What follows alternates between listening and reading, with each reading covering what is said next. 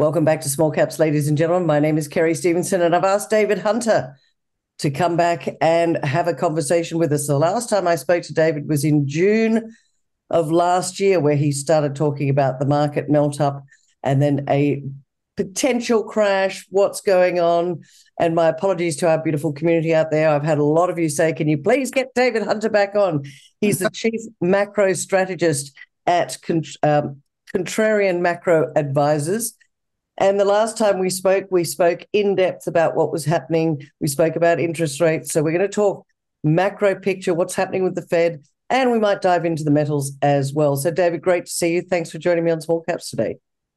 Yeah, hi, Kerry. Good to see you too. David, just before we get started, for those people that don't know you, can you just give us a brief background? I know you spent a lot of time on Wall Street. And I guess as by way of background, just a little bit about why you call yourself a contrarian advisor. Sure. I've been doing this in June, it'll be 50 years. So I can't believe how time flies. But I started out in banks on the buy side, moved from banking, managing trust money and agency money, moved to a pension fund. It was one of the Fortune 500 companies, actually Fortune 100 companies, had most of their pension assets in-house, and they brought me in to do their equities. I had a great run there. I was there 5 years and had top 1 percentile performance for the 5 years against the pension index or against the pension universe, pension manager universe. And that was back in the 80s. I went from there to Fidelity, managing actually managed some Australian money. I was on the international side, so I managed something called SFIT, which I think is kind of a Social Security fund over there, similar to our Social Security, and some others, and then managed some big accounts in UK, some banks in Japan, etc. And what it was I was running the U.S. component of global funds, and Fidelity had it set up where it was managed by local managers in the area. So, for Europe, they had local managers over there doing it, and then we'd combine the portfolio. The U.S. portion was mine. I went from there to running ITT Hartford Insurance Group's active equity effort, and then was a chief investment officer for a billion-dollar fund called Shane and Wood in New York. Back in the 90s. So that was my first half of my career, was all buy side, managing portfolios, institutional portfolios, and then switched over to the sell side as a investment strategist, market strategist for the second half of my career, and been doing it ever since. And in terms of contrarian, I think probably I was born a contrarian. It's pretty easy for me to walk outside the crowd. I have, through 50 years of observing other money managers and, the whole industry, the vast majority of people want to be with the crowd, whether they like it or not. They just are not comfortable being far outside the crowd and what I call a crowd, the consensus. Yeah. And I'm happier when nobody agrees with me. In fact, I've had my best performance when nobody agrees with me. So, lots of times people think you're dead wrong because you're the only one saying what you're saying, or one of the few. And that's usually when I'm most confident that I'm right. So, case in point is right now. Everybody's assuming we are in a bear market, and this is a bear market rally, and that we're going a lot lower. And I keep saying, no, I'm very confident that we're going to go on to new highs and substantial new highs. So what leads you to believe that, because, there's a lot of people out there that's saying that there's going to be a pullback, that this, we've had some banks in the US fail, that this could be another 2008, but because there's so much debt out there increasing all the time, that it could be worse than 2008. But you're saying that potentially won't happen? Is that what you're saying? No, what I'm saying is all in good time. So I think because everybody got so bearish, and right now you've got so many people on one side of the boat, that as the Fed gets closer to the end of tightening, and I think they're very close, or certainly the end of this round of tightening. They're going to pause. As that happens, you're going to see a lot of people have to scramble from that side of the boat over to the other side. I think we're going to have a buying stampede. And I think people are going to find out what is meant by thin markets, because with so many people positioned bearishly and all, it's kind of the opposite of someone yelling fire in a crowded theater where everybody rushes for the exit and you have a stampede out. This will be a stampede into the market where they all recognize in a very short period of time, in a fairly concentrated period of time, that they're mispositioned and that they need to move over from being short or being defensive into being more aggressively long. And as they try to get back positioned long, and as you get short covering, you're going to have not a lot of, you're going to have to pay up to get those stocks, because you're all on the one side trying to buy from the very few people that are selling. So I think it can really move a market in a short period of time a long ways. So that's what I mean by a melt up. And part of it is we are 80 years into, more than 80 years into a super cycle. So I define a super cycle as the long cycle between two depressions. And I think we're in the final decade of that super cycle. I think it goes on into the balance of this decade, and then we get another huge depression. But we're also in the 41st year of a secular bull market that started in August of 1982. I date it back to then as a secular bull market, because that's when interest rates and inflation began trending down, and that's really what drove the markets, to many multiples of what they were back then, because you had back then 15-20% interest rates in the U.S. As they moved to almost zero back in 2020, the PE multiple moved in the opposite direction. So, you started out this bull market back in 1982 with 7 or 8 times earnings, and you're now up around 20 times earnings, or were. And I think we'll probably peak out above that. So this is kind of the last hurrah of a 41-year secular bull market. And then on the other side of that, and I think that happens in the next 3 to 6 months. On the other side of that is what I call a global bust. And a global bust, by my definition, is something bigger than a recession, shorter than a depression. So it's not drawn out like the 1930s were. It'll all happen within kind of the speed of a recession. So most of it within a year, but it'll be the damage of a depression. It'll feel like a depression. There'll be a lot of financial dislocation, a lot of involuntary debt liquidation, bank failures, big bank failures. So we're seeing a little bit of that, obviously, with Silicon Valley Bank and Signature Bank. So, those second and third largest banks, U.S. banks, to fail in history. That's kind of what I call the shot across the bow, or the tip of the iceberg. And we'll go through this melt up first, and then I think you'll see the second shoe drop, not to throw out all these metaphors, but the second shoe to drop will be the bust. We'll probably be in recession soon, but then that will gravitate into or morph into a bust at some point. Okay, I'm confused because you also said it's quite confusing, because you also said there's going to be a melt up, that all the money is going to be starting to pour in, and the shorts will be, that'll be over, and the longs are going to try and position. That sounds to me like the market's going to be on fire, but you've actually just said we're going to have a bust. So I'm confused. Yeah. Let me try to explain that, because the reason it's confusing is because I think we're going to have perhaps the biggest rally in history just ahead of us, the next 3 or 6 months, and then an 80% bear market and global bust right after that. So the reason is because everybody kind of positioned for the global bust starting a year ago, and now we're finding out that maybe there's no bust. Again, my view is that we're going to have a global bust. the marketplace is not going to be thinking global bust when they're buying stocks.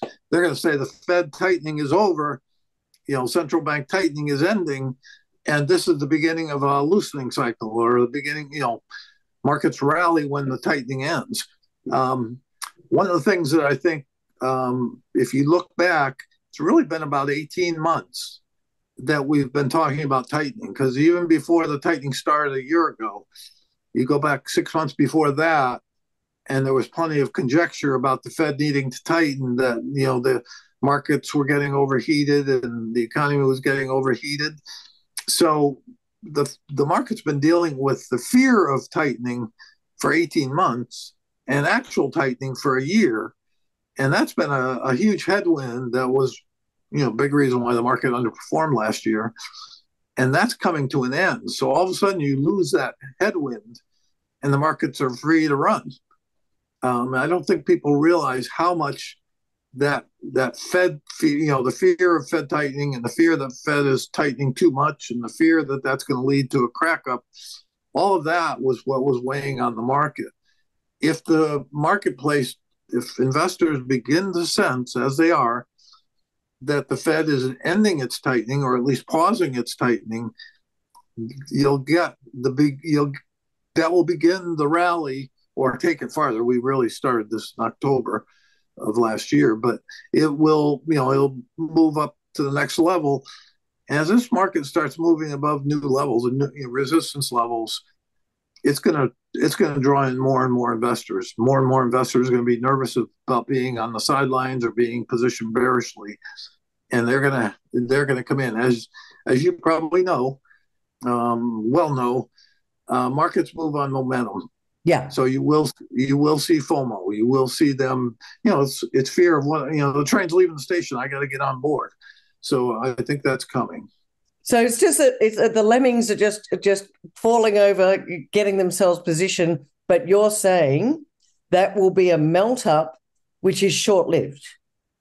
Yeah, and it is important for me to say I am a forecaster. So I'm a strategist. So I'm forecasting.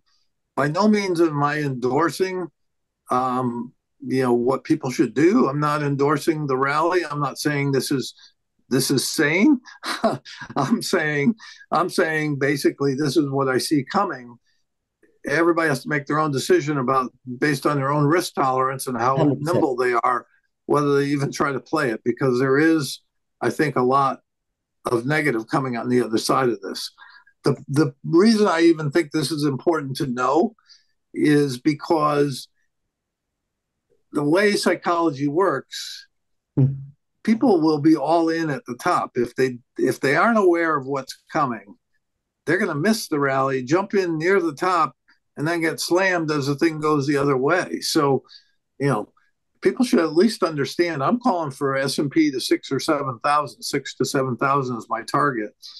From here, that's 50 to 75% move in perhaps less than 6 months. That's unheard of. I mean, that would be historic.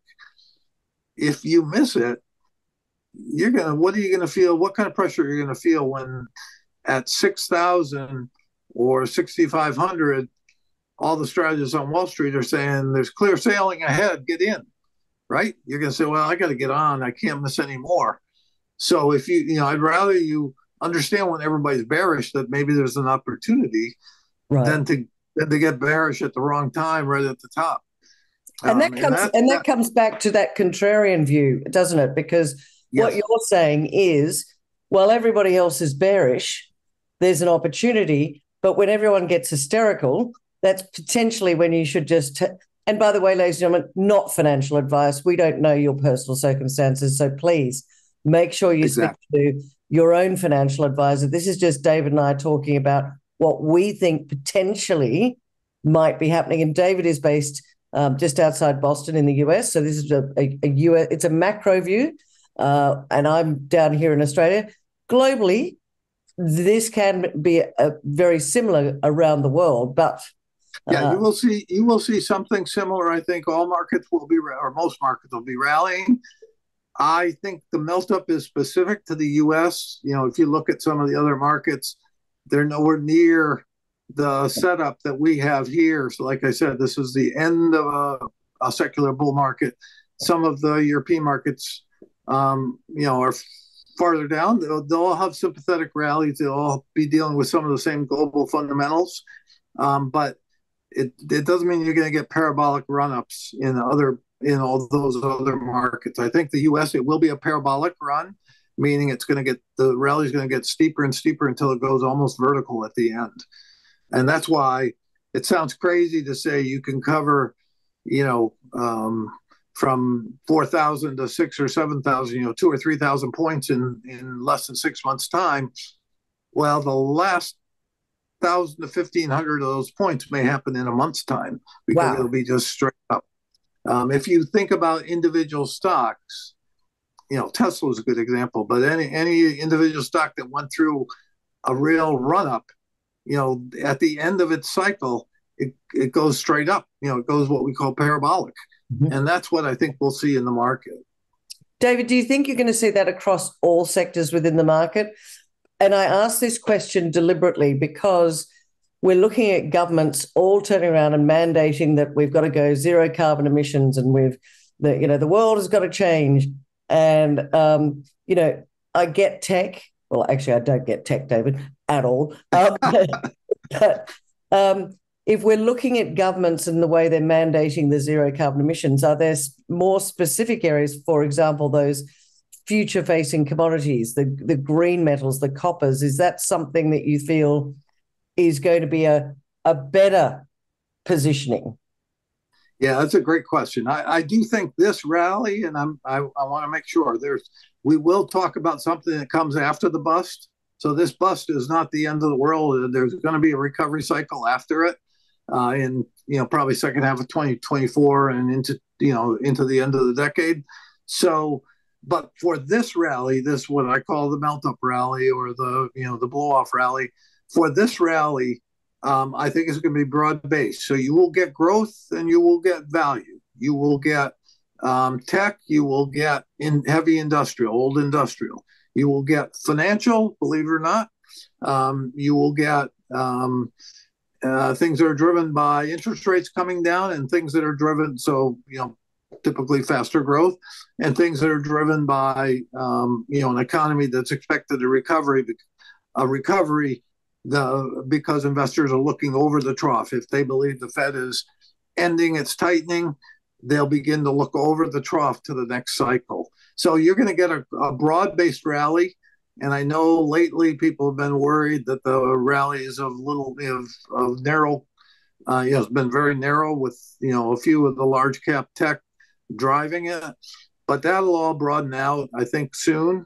My guess is we may pull back a little bit more next week, but my guess is you're going to see 4,600 pretty quickly after we finish this pullback. So you might get a 2 or 3% pullback, if that, and then run to 4,600. I think in that run from 4,000 to 4,600 and 4,650, somewhere up there, I think it'll broaden out quite a bit. You'll see cyclicals work. You'll see tech work. You'll see the things that I am more turned off to or don't think they will perform as well are the defensive stocks that have kind of held up through the bear market. So, utilities, energy. I'm not a big bull on energy. I think oil is probably going to. I called it going down to the low 60s. It got down to the mid 60s before OPEC. Saudi Arabia cut production or announced their production cut. So we're right back up into the 80s. I don't think we're going to get much above this. Could get to the mid to high 80s, but I think we could just easily go back to the low 60s in the next couple months. Well, sorry to interrupt you, David. Why are you bearish on energy, given the fact that as I'm talking to you in April of 2023, more and more people need energy. I mean, we're looking at South Africa in a terrible crisis with their load shedding over there. We're looking at energy prices going through the roof. We're looking at the fact that the supply-demand curve is well out of whack. I'm just curious as to why you're bearish when we actually need more energy than ever before.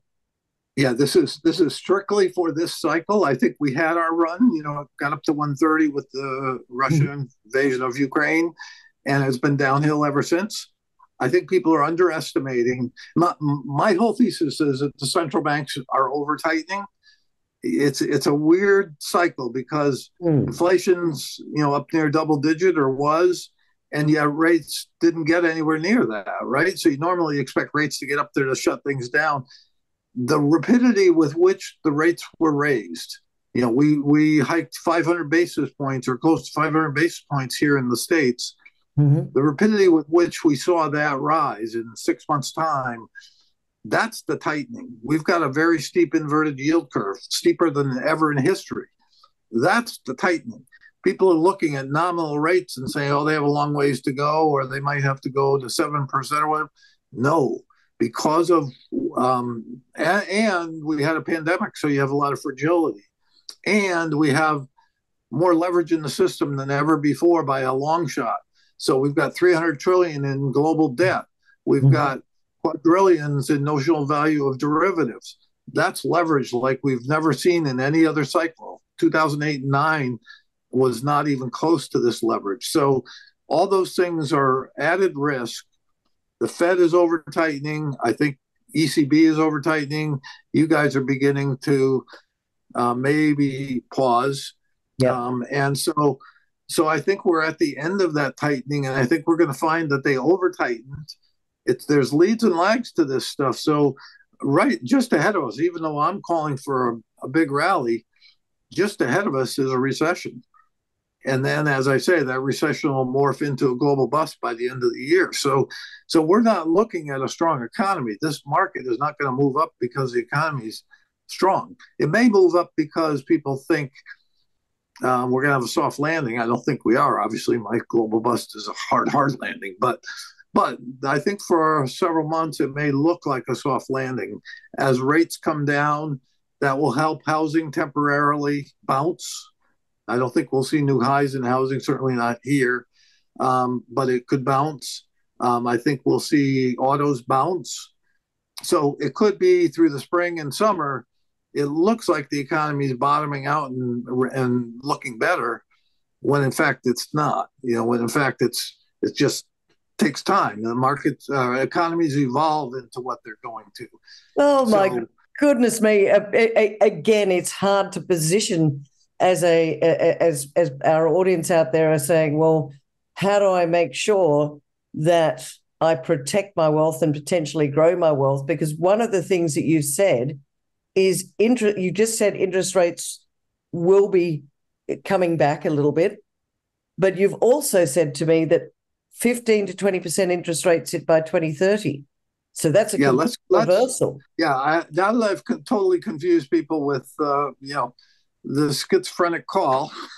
As I say, this is where we are in the cycle. It's not a personality thing. I'm not, this is not me. But yeah, let's, it feels schizophrenic. It does, because we've never seen anything like this. I mean, to have what may be the biggest rally in history, followed by the biggest bear market in 90 years, because the last one where we were down 80% was basically 1929. To call both of those things happening within a 12 to 15 month period is insane. Yeah. But it's just the way we're set up. I think it's another sign of us being so late in the super cycle when things get very volatile. But to skip over to the other, you and I had a conversation about what it looks like on the other side of the global bust. If we get a global bust, it means, and it'll be, global bust is an economy probably rivaling the worst we've had in the post-World War II era. So that's economically, it's going to be a really hard landing. Financially, I think we potentially, because of all that leverage and because of central bank error, I think we potentially could have a financial crisis that's the worst in history. So worse than 2008-9. And so, the central banks are all sitting around go, well, we need to deal with inflation. We're going to, you might have to suffer some pain in the economy. What they don't realize is because they're going too far, and it won't show up for many months. Mm-hmm. When it shows up, it's going to be so bad, they will be deer in headlights. They'll be, oh my God, you know what March 2020 was like? This will be worse. They will be scared to death going, what in the world?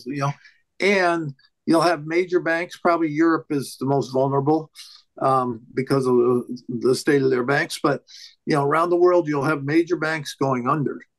The only thing they can do to react quickly is print money. Absolutely. You can't do fiscal policy in a hurry and solve this. I mean, they'll do moratoriums and they'll do things to kind of stem the tide, but they're going to be printing money. Like if we thought March of 2020 or 2020 2021 was big money, this will be 5 times that.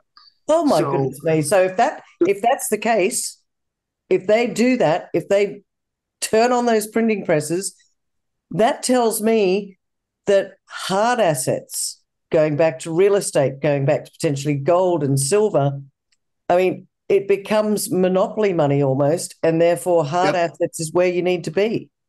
Yep. Understand there are leads and lags. So let's say they start printing like there's no tomorrow by the end of this year, early next.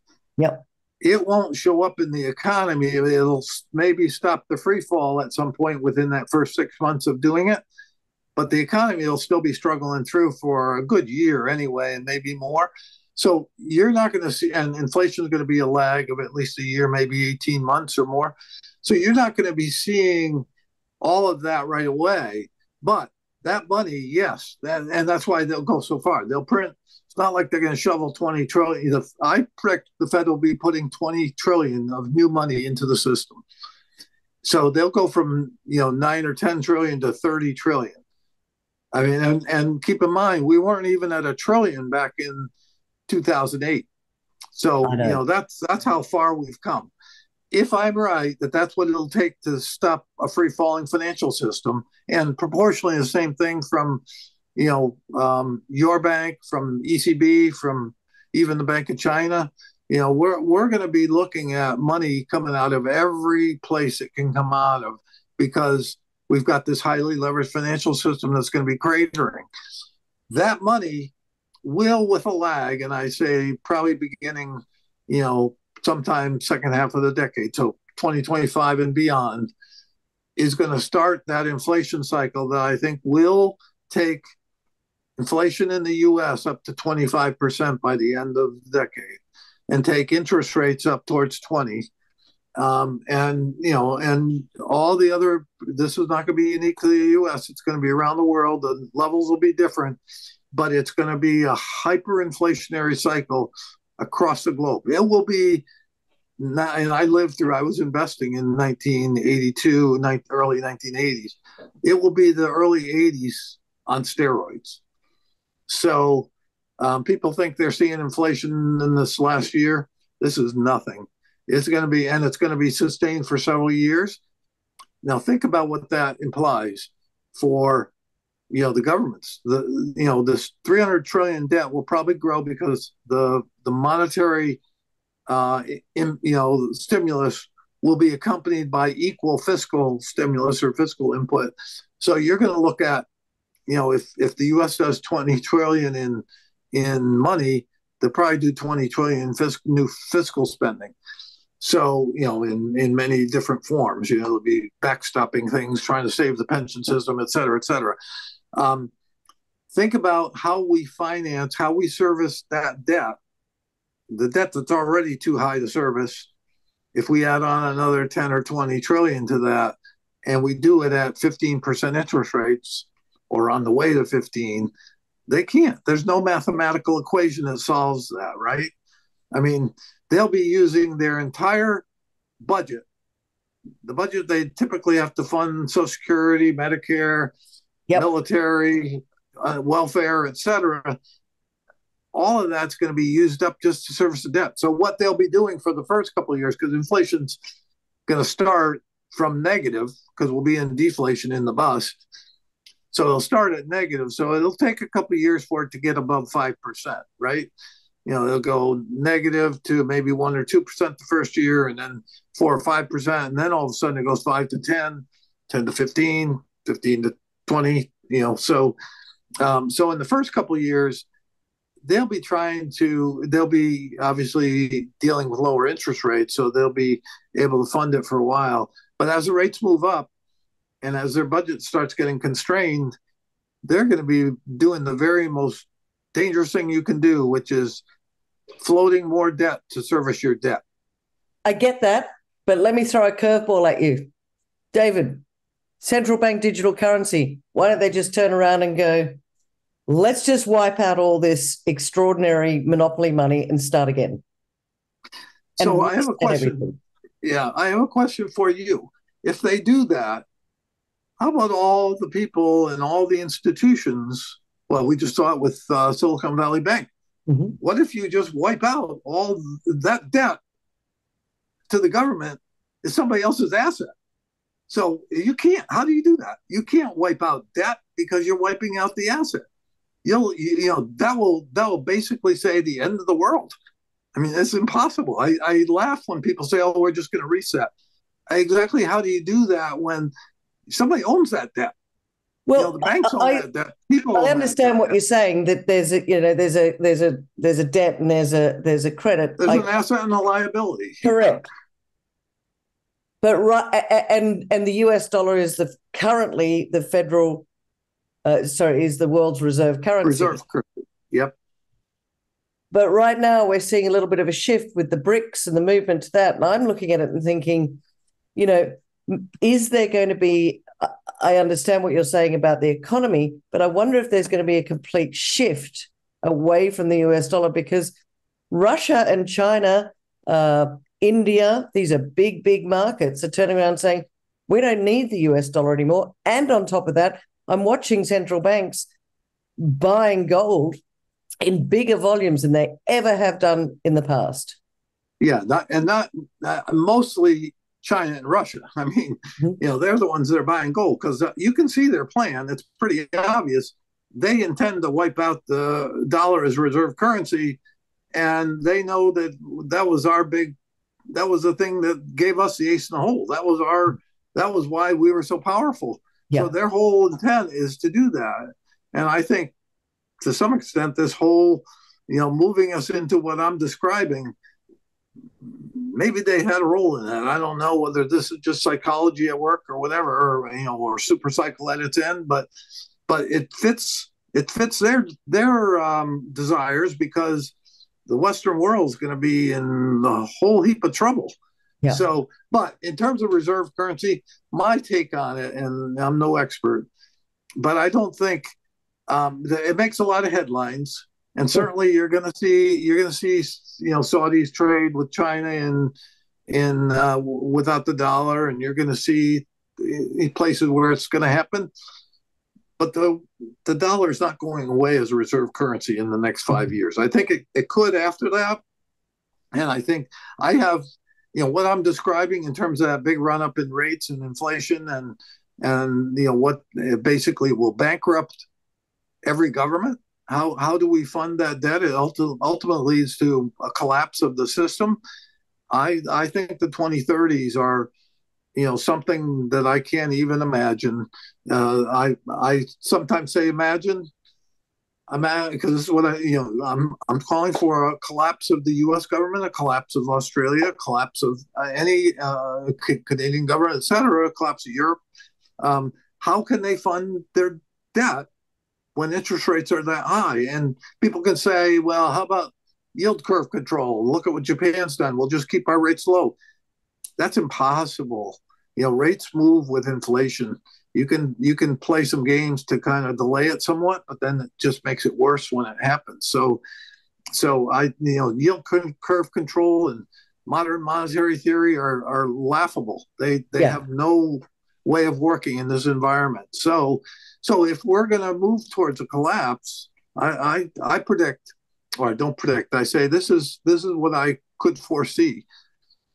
If you're talking about 20% interest rates, trying to finance, a $50 trillion federal debt, it doesn't work. The math doesn't work.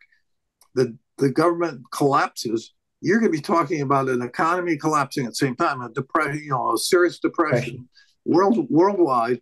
I could see the U.S. with unemployment rates at 50 to 75%. Holy moly! And no unemployment system, no welfare system, no if anything, a very small Social Security and Medicare, and probably none. I mean, they just won't have the funds to fund anything. So I'm calling for something that's far worse than the 30s. And I'm not saying that lightly. I don't. People ask, well, how do you invest for that? And I go, yeah, focus on this decade, because we've got, if I'm right, we've got a melt up, a bust, and then a big inflationary cycle coming before you ever get to what is far enough out that I could be dead wrong, right? So don't lose sleep over the 2030 scenario. Focus on this decade and get your financial house in order this decade. Okay, and that's a really good segue for me to just turn around and say, on that happy note, David, what would your thoughts be on how to get your house in order? Because I often say to people, David, I said, listen, be prepared, not scared. So we want to be prepared right now. So everyone listening to this, I don't want you to freak out and Chicken Little, the sky is falling in. Let's get prepared. And that's why I want you to listen to people like Dave and go, all right, how do I get my house in order right now? Yeah, I couldn't agree more. And here's what I would say is this is part of understanding not necessarily that you have to be in the market, but to not get caught at the top. Okay, so very important to understand the risks that are coming and not get caught in this psychology of the moment when things are going to look great at the top, because that's how tops look. Mm-hmm. And not to get filled with despair at the bottom and be told that in the depths of the bust, you're going to hear a lot of calls for we're down for the decade. This isn't coming back. We are on the other side of the bust, and this is the part that I want people to hear. On the other side of the bust, the good news is that the indexes aren't going to do well, because if interest rates go up, PE multiples go down. The reason we had a 41-year bull market, secular bull market, is because interest rates went from 15 to 0. We're going to go 0 to 15 and higher. That means multiples will go back from 20 back to single digits. So indexes aren't going to thrive in that. What will thrive is it will be a huge commodity cycle. We will see commodity moves that we've never seen before. They will be many times what they've been in history. So gold, silver, copper, oil. I think oil's going to $400 to $500 a barrel by the end of the decade. So hang on a minute. You said before. Whoa! You said before that oil was going to come back lower. I said all in good time, right? So, what oil is in the global bust, demand for oil is going to go down, right? I mean, you're going to have worldwide demand for all commodities go down, right? In a very bad economic environment, demand goes down. So we will, in the next year, see oil head towards the 30s. Sometime, my target is 35, but I don't know if it's 30 or 36, but I use 35 as my target for the global bust. And then, because of all that money that's created, oil will, over the course of the balance of the decade, so from 2025 on, or late 2024, oil could go from 35 to 500. Wow, that's a huge call. And think of what we're doing. I mean, this is the insanity of our politicians, and our president in particular. But everybody else is kind of falling right in line. Mm-hmm. Climate change. We are alternative energy. We are telling and discouraging our fossil fuel companies mm-hmm. from searching for new supply. They are all, ESG and all of that is forcing the boards to, not really do their job and not really expend capital to find new sources of energy. Yeah. And there is zero chance that alternative energy is going to happen fast enough or in magnitude enough to prevent what is going to be a huge supply-demand imbalance in favor of demand. So Totally that agree. means when there's not nearly enough supply to satisfy this ramp up in the economy because of massive money printing and massive fiscal expansion, it's going to lead to a big boom in the industrial economy. Not so much consumer because he's going to be digging out, but and so there's going to be demand for all these commodities, in particular energy. And so natural gas will go through the roof, oil will go through the roof, copper will go through the roof. Every base metal will go through the roof. Gold and silver will. I predict gold will go to 20,000 and silver will go to 400 to 500 by the end of the decade. Wow. So for those that are worrying about the 2030s and what do? I go, what you do is you get yourself into the commodity area after the bust and ride it. Just like if you had bought Apple 10 years ago, or if you had bought, Tesla 10 years ago. This cycle was the cycle of the growth stock and the cycle of the tech stock. Next cycle is going to be the cycle of the commodity. And that includes agricultural commodities. They are going to have a big run too. So there is an opportunity, as bad as the scenario I'm painting about the global bust that's coming in the next year, as bad as that is, what comes on the other side of that is something you can invest in and hopefully secure your future to some extent anyway. Yeah, potentially generational wealth, not just for you, but for your family. But as always, be careful. Interesting what you just said about gold. You made me right, because I love gold. I run the Australian Gold Conference down here in Australia, and 20,000 gold. 20,000. That's a very bold call. Yeah, I could be wrong, and it only goes 15, or maybe it goes to 25. I don't obviously have a crystal ball about the number, but that gives you a magnitude that I think is in the ballpark. And silver will outperform gold. So, because for the same reason that we're going to have this massive money printing, and it's going to lead to this. We've started a run here. I mean, it's pales by comparison to that cycle, but I'm calling for 3,000 gold before the bust. So in the next 8 months, I think gold can get to 3,000. I think silver can get to 60. So there is a run here first, but then they get hit in the bust, like all assets are going to get hit in the bust. Right. And you're going to get another opportunity to get into them, hopefully, sometime in 2024. And then and this is a message I have to all those, at least I see it in the US, I presume it's similar over there. All the young investors I see coming into this business and coming into the markets in the last several years, because of social media, because of computers and all that's at our fingertips, people are very myopic. They're in and out of things so quickly. Yeah. If something goes up 10 or 15% and they take their profit and think they can get back in, when you have these big cycles, buy and hold is the way to go. If you buy gold and silver and the oil near the bottoms, it doesn't have to be at the bottom, but near the bottoms in 2024, and just leave them alone, put them away, don't look at them for 5 years, 7 years, you're going to be in heaven. I mean, it's the worst thing you can do is watch the market every day when that cycle hits, because you're going to worry about the corrections and you're going to get out, and then it's going to turn around and go up, and you're going to be left standing there saying, oh, I should have stayed in. The best thing you can do at the bottom of a cycle like the one I'm predicting is get into the right things and then leave them alone. That is fantastic advice, David, because I often say to people, you know what? Patience will be your friend when the markets are really going all over the place. So we're running out of time, David. If I could just ask you, first of all, how can people find you? I know it's Dave H. Contrarian, is it? Yes, Dave H. Contrarian. At Dave H. Contrarian is my Twitter handle. Yep. And I also have a market letter, a macro letter that I put out quarterly. They can direct message me on Twitter if they want details.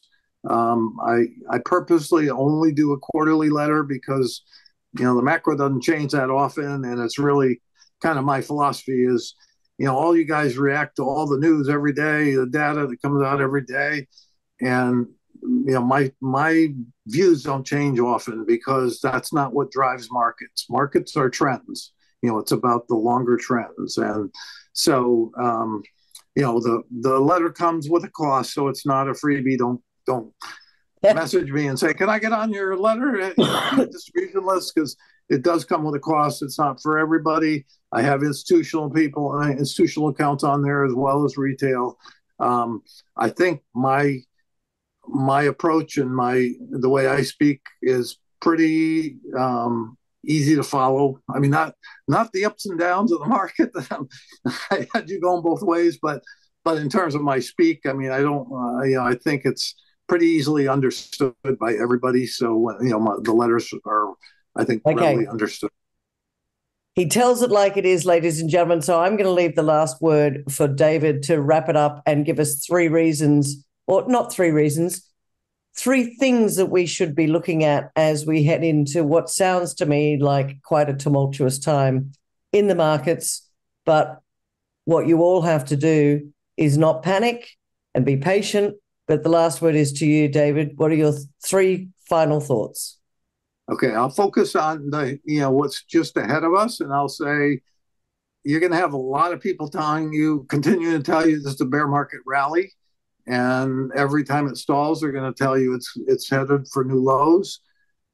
Just understand, I think, as I explained before, there's so many bears out there. There's a wall of worry to climb, and so don't listen so much to what I call the noise out there.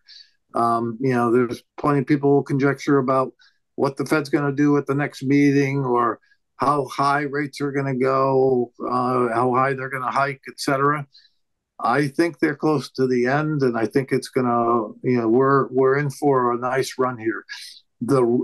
Keep in mind, it's a short period of time, but it's returns that are the equivalent of a full cycle. I mean, if we see 50 to 75% move in the S&P and maybe more in the NASDAQ,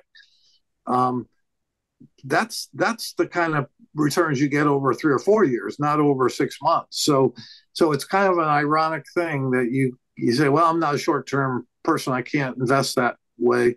Just understand the returns are something that are more like a full cycle, or at least several years. So it sounds crazy. Yeah. And maybe I'll be proven crazy, but it's what I see.